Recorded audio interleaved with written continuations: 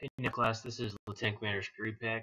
I am making a series of videos to help you guys, in addition to what we've already learned in class, just trying to reinforce some of the processes that we've been learning. This video is for Chapter 2, and it's going to be plotting a course and getting the distance.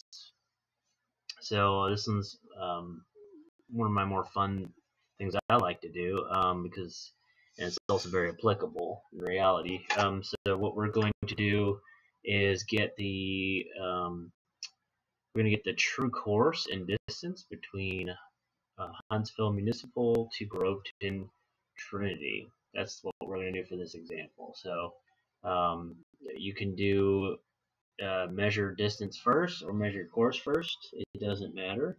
But what I like to do is kind of both at the same time. This is how you do it. So first things first, you need to use your divider. Divider is used for the primary purpose of your divider is to measure distance, right? But it's also very good. The divider is very good for holding a course as well to help your plotter stay on the course line. And you see what I mean here. So when I drop my plotter down to measure this course, it's very easy if I don't have these dividers down on these 2 points for this line to slip off. You know, this line's will go somewhere else besides these 2 points. It'll go left or right. So by putting the divider down on the 2 points, you're kind of securing that course, which is great. You want that because when you move the divider or the plotter around, it's gonna change. It's not gonna stay in the same place. Like even right now, as I'm moving it across, like it's not wanting to stay on both points. So it's just helpful to have those dividers down on those 2 points. You can do it. That may not always be you may not always be able to do that, but this is a situation where you can. So the distance between these 2 points is not too long where you can't you can't keep both points on the 2 points. So if that was the case, what you could do is just draw your line first between the 2 points, and then do the best you can to basically you can use your dividers on that line itself. So here, this is the example. I'm sorry to kind of pause for a second, but say like my line was from Huntsville. Try to zoom out a little bit, but here we go. Cool. So say I was going from Huntsville to like all the way to Lufkin, like maybe this point here, One Eye Creek. Okay, so move them out, but I can still make it. Okay, well, say if it was further, say it was like Hubbard, so there's an airfield all the way at the top. I put my first point down on Huntsville, and I pulled out my divider as far as I can. I can't get there. Okay, so that would be a situation where I can't use my dividers to mark both points. But what you can do is you go ahead and draw your line first. Okay, so I would mark Hubbard, then when I draw my line, when that's drawn, what I can do is I put my divider, can measure, first off, if you want to get the distance between those two things, you do what's called a leapfrog. So you put your point down on your reference line, so 2 longitude lines, so you get 30 minutes.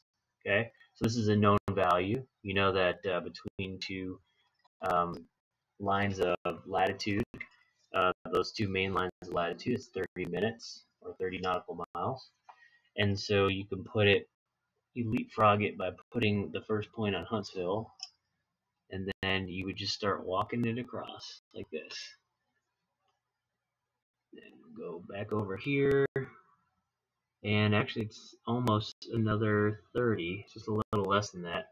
So then you just mark off what that new point is. Just put your point down on there, and then measure that. So go to the line of an intersection, line of latitude 1, 2, and then put it down. Oh, okay, it's 29.5.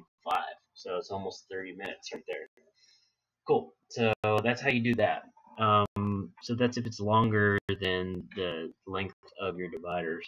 This situation, it's not. So we're just going to go ahead and measure the distance now. I'll go ahead and do that. So I did that. Got my 2 points, measuring it out. Look at that. It's like the same. That's crazy. I'm doing that again. Hold on. All right.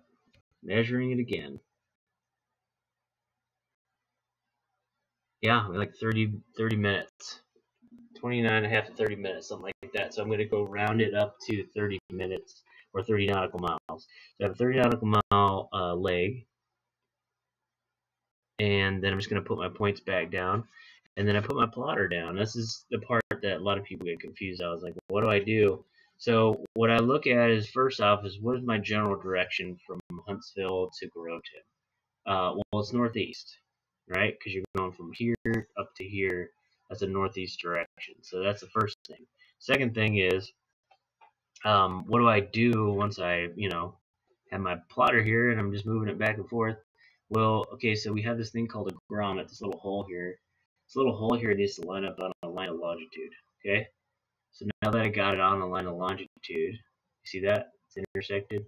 If you can't see it, if you go up here, here's my line of longitude, and I can just follow it all the way down, and there it is, the intersection, and it goes, keeps going, right? So there's my intersection, right? And then you just follow it up, follow it all the way up to the top, okay? And then you look at your scales and find your northeast scale. So the northeast is anything between 0 and 90 degrees. And so here's 0 over here, and here's 90 on the top scale. So this is the scale I'm going to use, the top one. Then I'm also going to bracket. Bracket means you look at one number here, the closest number, and then you look at the other closest number, which is 40. So between 40 and 50 is where my number is. Okay. The reason why you do bracketing is because you don't count up going clockwise. You actually count down going clockwise. That's not normal, right? That's not how we normally count, like on a clock. So it's counterclockwise is how you count. We're going to count down from 50.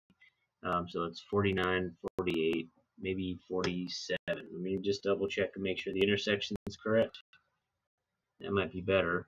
And that gives me 47 degrees of true course. Okay, so true course,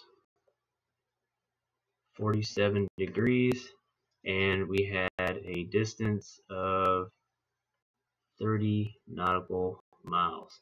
That's essentially all you need to know for this course and distance, and that's part of your jet log too. So you kind of have that squared away for that first section of your jet log when you're trying to find your courses and distances. I hope you guys are doing okay in this. Please do the homework. You got to do the homework to get better at that. If you do all the homework, you'll be good at this stuff. So, all right, I hope this video did some good for you, and feel free to review the rest. Talk to you soon.